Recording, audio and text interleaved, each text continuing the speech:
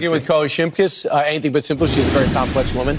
And she's live from Pennsylvania ahead of Trump's rally, talking to supporters who are already lining up. That's right, yeah. I was going to say, how's everybody feeling in Lititz, Pennsylvania? But you just about answered that question. But how is everybody feeling in Lititz right now? You guys excited? Man, the Trump campaign is kicking off early today, guys. It's 6 o'clock in the morning.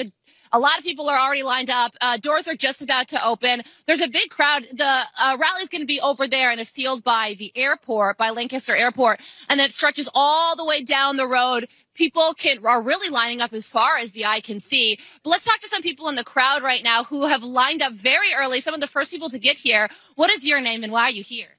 Susie Young. I'm here as a small business owner, Women for Trump. He's done it before. He'll do it again. Okay, yeah.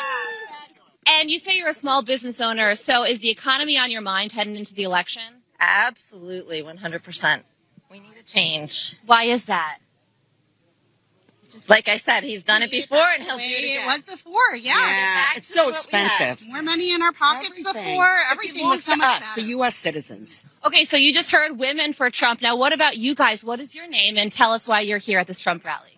Sherry Fisher. I'm here to support Trump for the economy. Oh, is that right? And what about Bob you? Fisher, economy. And you were telling me that your grandson was here 4 years ago. So what's your name?